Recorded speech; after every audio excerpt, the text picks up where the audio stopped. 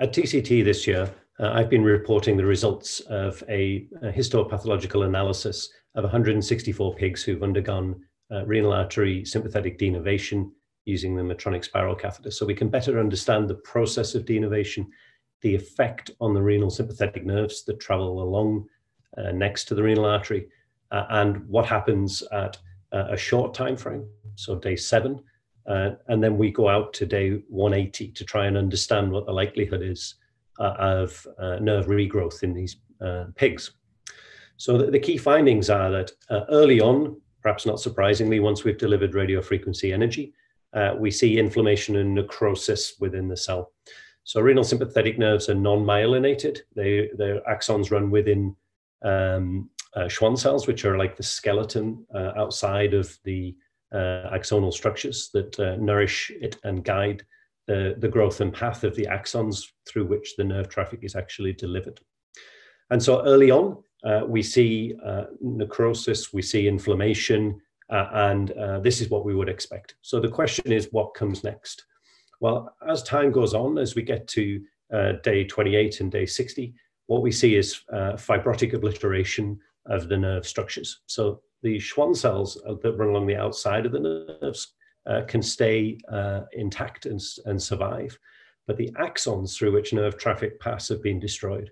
And that area within the Schwann cells is filled in with fibrotic materials such that we cannot get axonal growth through that point of the ablation.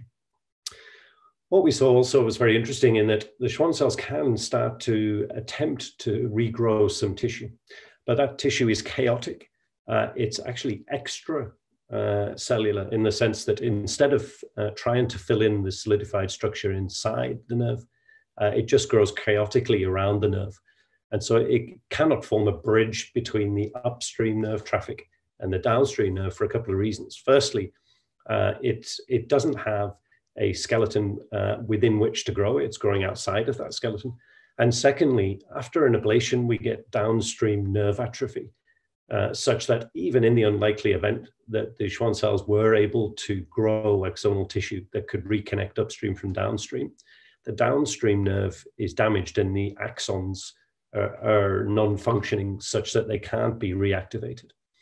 So what we found is that we get a stable situation from day 60 onwards of fibrotic infiltration of the nerve. We have chaotic growth around the nerve produced by the Schwann cells that survive at that point. And we have downstream axonal atrophy such that the nerve can't reconduct traffic even in the unlikely event that it was reconnected. And so we've therefore got quite a high degree of confidence that by performing RF ablation on a nerve, we will not only ablate it in the short term, we'll also ablate it in the long term, and we will not get functional nerve regrowth. So the significance of these findings are that we are likely to get a durable response to renal artery sympathetic denervation because we don't get nerve regrowth. So the next question is, do we have any evidence of that in humans?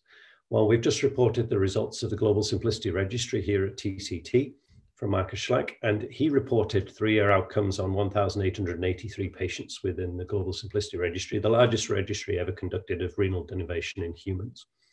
And what it showed is that there was a durable reduction in human blood pressure out to 3 years with a reduction in office blood pressure of 24 millimeters of mercury systolic, and a reduction in 11 millimeters of mercury in ambulatory systolic blood pressure, which is always a little bit lower. And we don't see any signal at all of a loss of the effect of denervation. And so when you put together this animal work that we're reporting, suggesting that the lesions that we create are durable and that the axons can't regrow functionally, and then you look at a large cohort of real-world patients, we see a reduction in blood pressure from the renal denervation procedure and persistence out to 3 years. Which has led to 56% of patients in that registry no longer meeting the criteria of resistant hypertension, and 36% of patients in that very large registry demonstrating a blood pressure less than 140 millimeters of mercury, which of course is our goal for treatment in many patients in many countries around the world. So I think these two sets of data reported this year at TCT, they fit together nicely and they give us confidence in the procedure. The renal denervation procedure has changed recently. We used to focus exclusively on the main renal artery to deliver our radiofrequency energy. But more recently, our studies have shown that we can achieve denervation delivering energy not just in the main renal artery, but into the branches. And we also try and get the accessory renal arteries that are sometimes present. Well, there's been further work to help our understanding on this at TCT this year from Dr. Garcia Touchard, who's an anatomist from Spain. And he's confirmed that human renal anatomy is actually a little different than we used to think. What he's shown is that in 63% of kidneys, sometimes the nerves don't come close to the renal artery until they get really quite distal. So beyond the bifurcation and near to the kidney itself. So what this means is that our recent adaptations in technique to deliver energy down into the branches are more likely to get a complete denervation response and therefore hopefully a more consistent, effective procedure. He's also shown that 30% of patients will have an accessory renal artery, and therefore being able to get into these arteries and deliver denervation to these highly innervated structures may also be important.